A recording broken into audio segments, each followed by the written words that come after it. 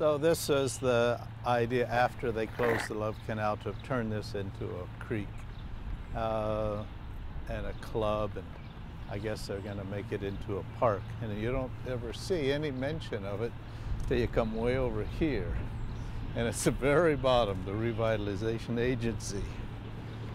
And that's what. But from now on, everything is just called Black Creek. You'll never hear the word Love Canal. That would be important. So why not tell the story the way it was? I'd put a monument up to Gibbs, who was the one who stopped the suffering. Only mention you'll see of Love Canal. Everything else is Black Creek. Everything else. When did they rename this? The people started moving back in. They were told that these homes are now safe to live in 2004. And I'll drive you down along the street there, and it looks like a normal community. You don't see any evidence that people are unhappy about moving back in. The canal was a big hole in the ground, and at some point bankruptcy was declared by Love. He just couldn't continue with it. He didn't have any more funds. Right. And it went up for public auction in the 1920s. And shortly after that, Hooker bid on it, Hooker Chemical. Yep. And they had stockpiled enormous quantities of material which needed to be safely disposed of. And they had it in these huge barrels.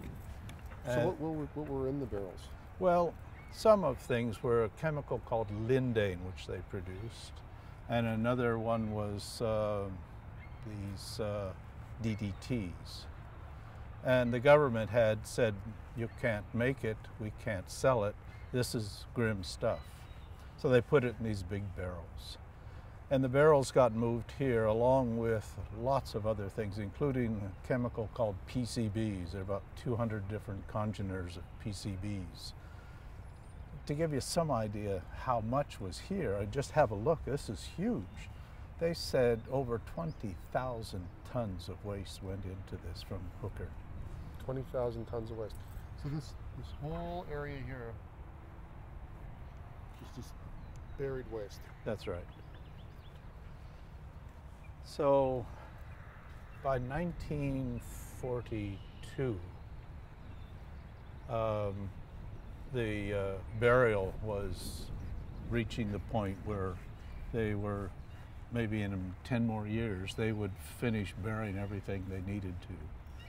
And at that point, they just put topsoil on top and graded it so it was at pretty well road level. In 1953, it had been covered by Hooker, and they weren't going to use it anymore. There was no more room. And they decided to sell it for $1 to the Niagara Falls School Board. And they found that they would have to sell it with a proviso that they never be sued by the Niagara Falls School Board or anyone else who bought the land. So that indicated to me, if you look at the deed, that they knew that something pretty grim was buried here. And I would have thought the Niagara Falls School Board would have realized this is not the place to build a school. But they did. Right at the edge of the Love Canal, they built a little 99th Street school.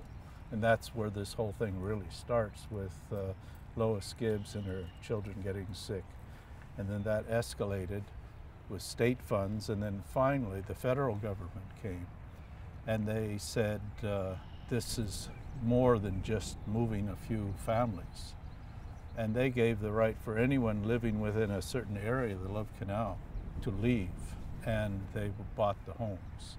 And the money for that was what we now call the Superfund. And that was all done with Jimmy Carter's backing. So then the question is, what do we do about the Love Canal? And we'll do that. This is the area that was all bulldozed. Oh, okay. And I think, I don't know for sure, that little house there, maybe somebody said, look, I don't want my home bulldozed, and they had the right to say that. And so a few homes remain. If you realize that rainwater was entering this area, and seeping down and picking up a lot of that oily material on the bottom and lifting it up. And then that oily stuff would be moving out with the rainwater. What would you do to stop that from happening? Look behind you, and what you'll see is a thick clay layer that's relatively impervious to rainwater. So that kept the rain from going down into the Love Canal. It would just spill off. And this ditch that you see here on the left would collect the rainwater. Second question is, okay, but you still have 20,000 tons of buried toxic waste. What do you do about those? And now you have the Superfund, which is millions and millions of dollars to use, but you've got to get rid of those toxic wastes. Any idea how you do it? None. A chemical company produced a very broad range of chemicals that included pesticides. Probably of greater concern was a substance called dioxin. It's got to be one of the deadliest chemicals known to man. A teaspoonful of dioxin in any large reservoir would render the entire reservoir unfit for drinking. So that's how potent this stuff is. They didn't produce dioxin intentionally, it was a byproduct. But the material that's buried here was contaminated with dioxin. So it was so important to make sure that none of that dioxin kept getting out and into the homes before they could tell people it's safe to move back. Okay, well, this area was bulldozed of any homes, and now there are no plans to build homes here. Their plan is to turn it into a park. There's a highway down there, and it even crosses the highway and continues. And we're looking toward the Niagara River. That was another big concern. Is this stuff seeping out into the Niagara River? Is it?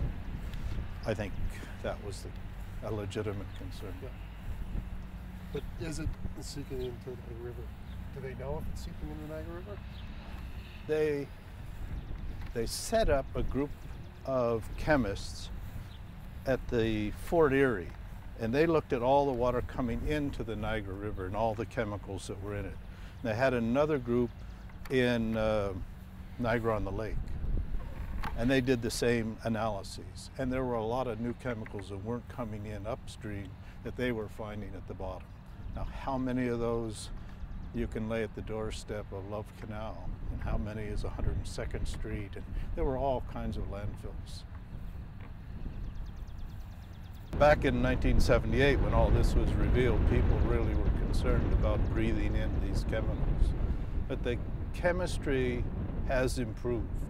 So they called it upstream, downstream monitoring, shows that the stuff at the downstream site has dropped in toxicity substantially. A lot of the really bad players are at very, very low concentrations, including dioxin. After 2004, the government said that this is now safe to live here again, and they put the homes up for sale. People bought them at a very good low price, Right. and moved back in. Well, I don't know how much these people were told. As you can see, driving through here, you have no idea that this was the Love Canal. And the question I'm asking myself is, what have we learned from this experience? You can see there's another street there where the fire hydrant is. So they did all this block, and then they did the next one. So it's like two blocks. So we've learned to live without these chemicals now, with a lot of these chemicals. Learned how to control these chemicals. Dispose of these chemicals. Do you think that's another lesson we've learned from all this? Well, each chemical is special. PCB story, as you probably know, these PCBs are still with us. Even though we've stopped producing them, they'll live on for 1,000 years. They just don't break down. And they're buried here. But at least here, they've pumped them out, and they've attached them to activated carbon, and they've destroyed them. But many other sites, on this side and on the Canadian side of the river, PCBs are in the sediments, and they're slowly getting out into the lakes. The chemistry of dioxin is complicated, and how it's linked to the chemistry of the material that's placed on the ground to kill dandelions. As I understand it, these chemicals mimic a growth hormone that plants have called an auxin, and it causes the plant to grow out of control. And so the dioxin that's there is just a byproduct. Nobody wanted it there, but in the production of the pesticide, they produced a small amount of dioxin. And whether that's why we don't use it or whether there are other effects. But the chemical companies said, look, how could a chemical which just affects the growth of a plant hurt us? And most people bought it. Yeah, okay, just use it on plants.